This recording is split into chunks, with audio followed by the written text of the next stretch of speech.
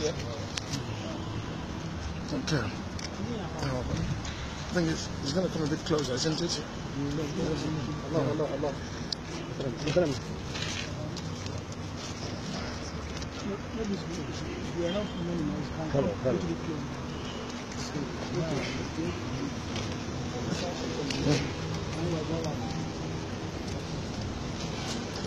Chicks, Basir, hello. Hello.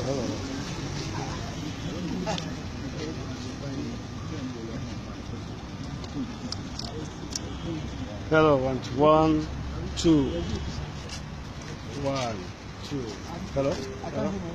Okay, sound check. Hello. Sound check. Yeah. Sound check. yes. Basir.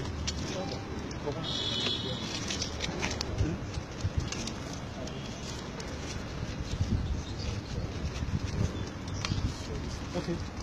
Very good.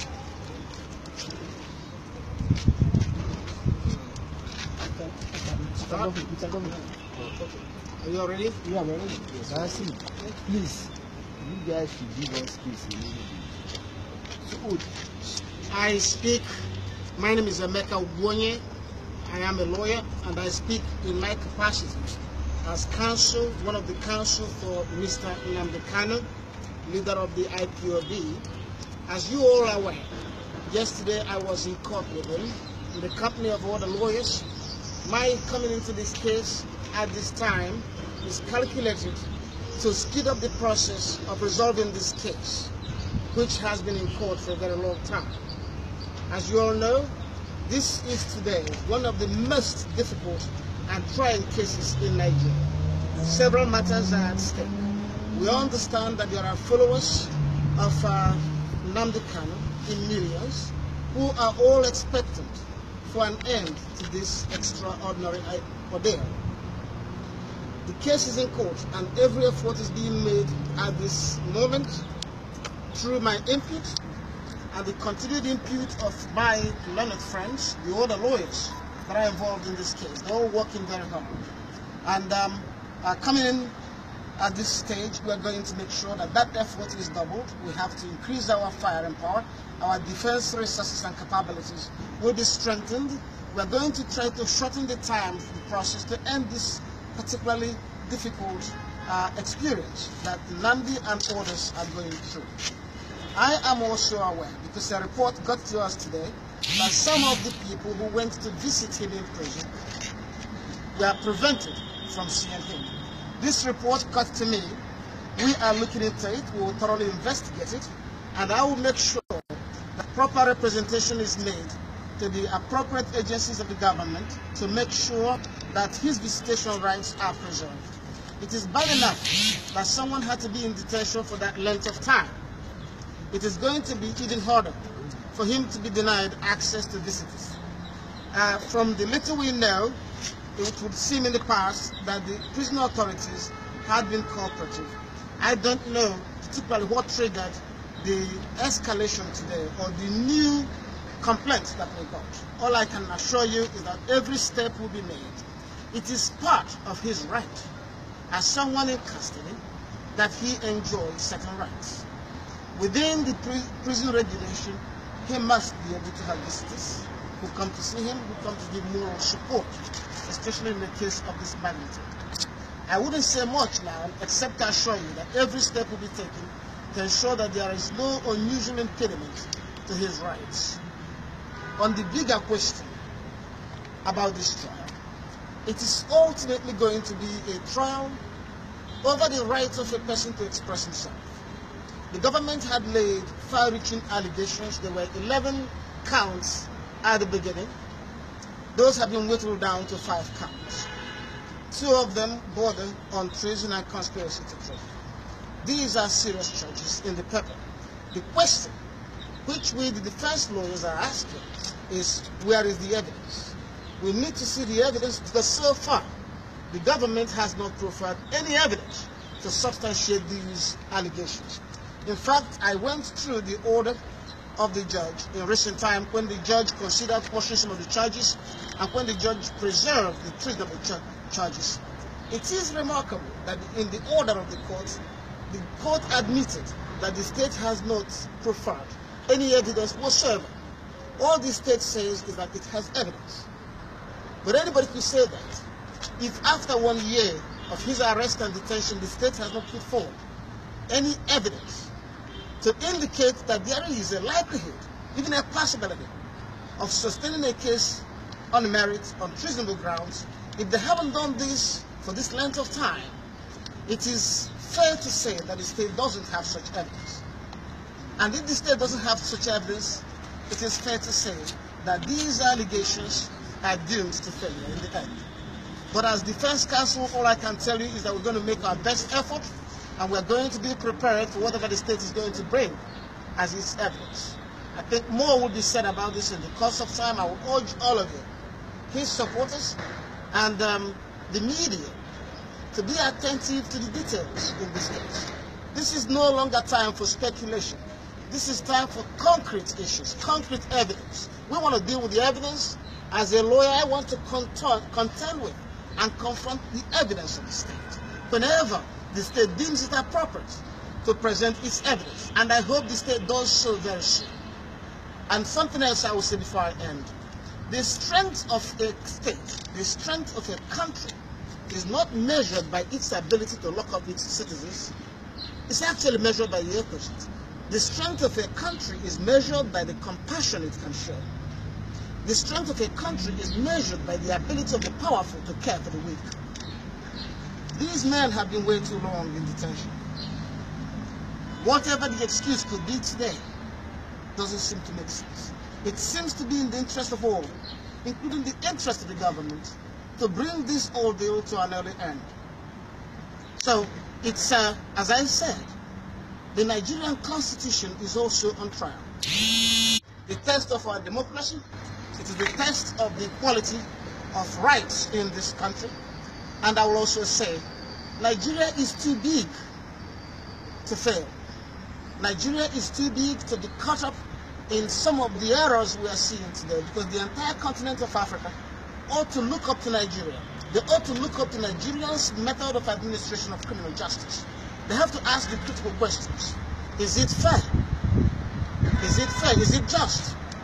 Can anyone look at what has transpired in this case for the past 16 months today? Can they look at it and say, this is the best of this country? Can they say this is the best this country is capable of? I doubt to say no. Nigeria ought to demonstrate examples that other countries in Africa, in this region, could follow. And so far, Nigeria has failed in this case. But it's not too late. Nigeria could still wake up and live up to its measure as the giant of Africa and do justice in this case and bring it to an early closure and end the pain and suffering that these men have been going through all this while. Thank you. All right. The question I want to ask is that the governors of Southeast Extraction, they say they will make an effort to meet the federal government as a part of the negotiation. And there's a council in this matter. Your clients, even NNAMDI, are they willing to negotiate to renounce the Biafra so that they will resolve the matter? Well, it is a very important thing to understand that what we are dealing with in this case is actually a matter of freedom of speech. It's a matter of freedom of speech. Somebody could say he wants Biafra right to fantasize about Biafra, to wish about Biafra. That cannot be a basis to try him. The critical question is, what step has he taken? What law has he violated? Who has he harmed? In all these things, we want to look at any one victim who could say he suffered in any way concerning the statements of NNAMDI. It's not everybody that's going to come and say nice things about you. People could be critical of the government. People could call Nigeria a zoo. That is freedom of expression. As unpleasant as it might be, it still falls within the context of free speech. So renouncing Biafra, I don't think that is the crime. Renouncing Biafra, or the opposite of renouncing Biafra, cannot be a crime. And that's not why he's being tried to look at it. If you look at the charges, it's not about Biafra. However, I will say this. If the government shows serious commitment to liberty, if the government could identify a particular concern that it has, then it would be possible to look at these concerns and explore ways to have a rapprochement. As I can speak to you today, the government has not indicated any specific concern, any specific measure that they think will give them succor. Until we have one, I think it is premature to ask whether NNAMDI will renounce anything. He has not been requested to renounce it, and nobody has indicated that a mere declaration of a desire to pull out of the country. It is a political debate. It is occurring in Northern Ireland, where you have a country from a bigger nation formed by different units. From tensions exist. Somebody's going to come and wish that if he were a smaller unit of the bigger country, he would be better off. It is in itself translate to anything. A debate. I don't think that a mere invitation to a discussion of Nigerian unity is a crime. Absolutely not. Okay, sir. The secret trial. Sir, let me rephrase this one question. The constitution of South. The governor's, okay, I'm going to come to that. Yes. It's late. It is late, but better late than never. For the leadership in the eastern part of the country, the governors particularly, and any other sort of politicians, influence, senators and others, they must understand that the continued ordeal of NNAMDI, the continued trial and the context brings a big debt upon the identity of these people. It brings a big question because millions of their citizens under these governors are demanding for some solution. It is a troubling situation. I wouldn't expect the governors to remain calm. And for them to begin to talk, it's a positive thing. I just hope that they will put their hearts behind their words and quickly bring this to a resolution. And they do have the capacity. I can say this today. If the governors of the eastern states were to come together and take a position and present it to the government, I believe the government is going to give audience to them. And that could be a critical turning point in this saga. Okay, sir. The secret trial. What is the stand? Very well. As you all know, the standard of the world is for trial to the public. It is a key element of due process that a person who is tried in the public. In public means that individuals, anybody in the society can walk into the court and participate and listen to the proceedings. That would have been the case. In the NNAMDI's case, there was a sudden turn of event last year when the prosecution requested to protect witnesses. It was not clear exactly what they were protecting the witnesses from, but at least statutorily, at that time there was a charge, terrorism charge. So though that's one of those charges that Nigerian law had indicated will justify a secret trial. Even at that time, it was problematic because that law that made it possible for them to conduct, or rather, to try to protect witnesses, seemed to have violated Nigerian constitutional premise on open trial. It is critically important that a person who goes to court to testify against a person, they seem to be doing so. People who watch him, people who observe his demeanor, some of the people in the floor and the gallery might realize that he was lying. They might supply information to the prosecution or to the defense, with which they could cross-examine such a person. It's a problematic thing. It's always going to be problematic, regardless of who it is, regardless of whether it is NNAMDI today, regardless of whether it is Tunde tomorrow or Ibrahim tomorrow.